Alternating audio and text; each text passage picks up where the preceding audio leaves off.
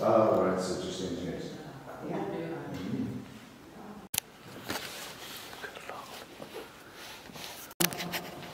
There's the rope race. You can see better from here. Ropes going off the flywheel into, I mean, I'm preaching to somebody who already knows, but ropes going off the flywheel onto every floor of the mill. Right. The shaft that you can see going through goes from this end of the mill right to the other end of the mill. Every piece of machinery on that floor was worked from that one shaft. Right.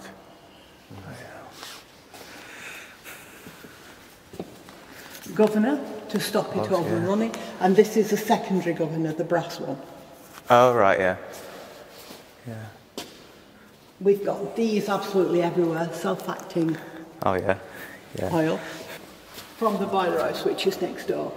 Right. 7 Lancashire boilers in the boiler house, which was shared between this mill and number 1 mill. Number 1 mill was built first, right, 1913-15, and then this one was built 23-25.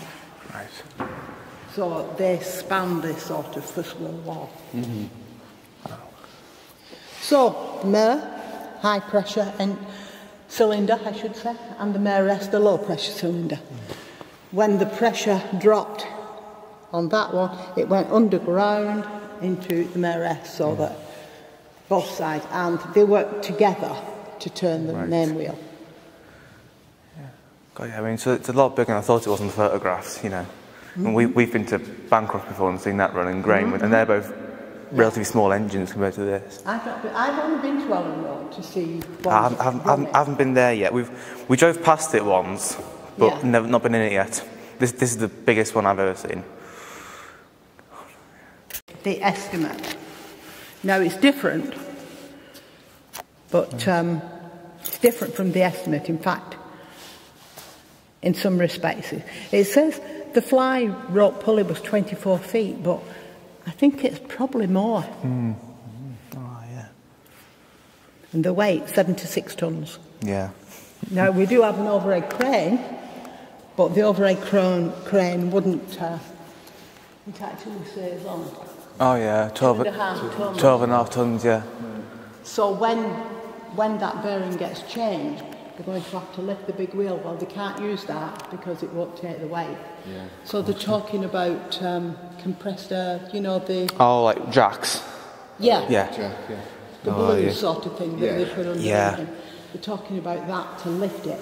But I'm sure they'll use this to sort of stabilise. Yeah, I suppose there'll be some parts they could use to lift that. I'm sure if they need to lift the cranks, they could use that. Yeah.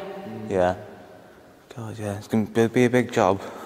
Yeah, it will be a big job. But even then, if you've seen the photographs how it was before, how far they've come with it. Oh, you know, it's amazing. I mean,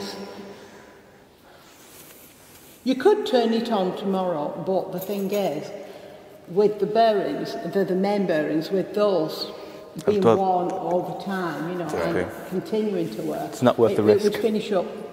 The engine wouldn't work at all. So. Yeah, it wouldn't. It's not worth the risk. No, I don't think so. Especially if it's because they're the main ones with literally half inches of weight on them. That's right. You know, it's yeah.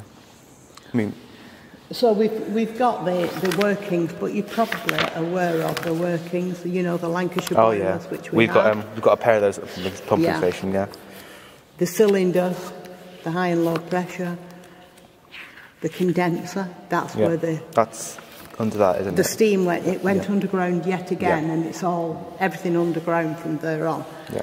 And it's, you know, it's still hot, it's still steam, it's still hot when it goes out of there, so that it goes through the condenser and then it goes through the economiser. The economiser sends because it's now water, it sends the hot water through back into the boiler house, so that hot water's going into the boiler. Right. Which means you don't need as much coal to heat the water. Yeah. It also means that you don't have, you don't run a risk of cold water on its own going into the boiler when the boiler is really heated up, because it could crack, I suppose. You know. I mean, at his cottage, we haven't got an economiser. We've got the hot wheel system, but no economiser or anything like that. But I think for our engine, then we've got the bearing engine. I've not got a picture of the main governor. We're just sorting that out. This is the supplementary governor. It might not be this exact one, but it supplements the main one. That's the overhead crane. And this is, it's a recorder really, it records the speed. Right. And that goes underground on that side, I believe. We do have one up on top, but it's round the back there, you can barely see it. And then this is the carding sets for, so this is not, this is what we ran. Wow, good. Yeah, thank you very much.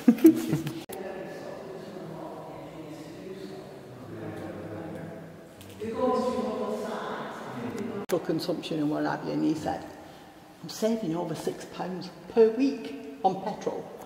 And the road tax, is it the same? There's something, road tax or insurance, one of them is cheaper as well, you know, so he said, I'm really, you know, doing that. Well, I'm saying at the front, I don't know which is the front and which is the back. I always think of that as the front, and this is the back. I don't know if I'm right or not. I usually get told, if he's here, he know, puts me right on these things. So it's like the starting engine on your car, and he keeps saying it's nothing like. I said, well, in as much as it starts it off, you know, what else can you say?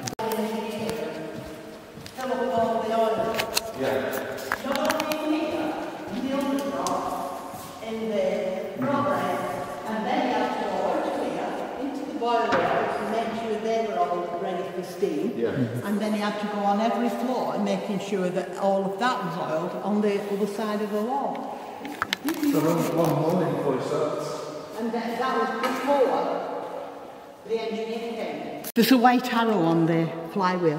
When the flywheel is, when that arrow is just past top dead centre, they disengage the bearing engine and engage the steam, and the steam takes over.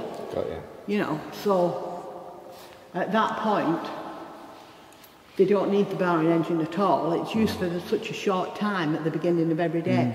But when they did that sort of trial run, if you like, they tried to get it, so when they stopped it, so that they... It was right.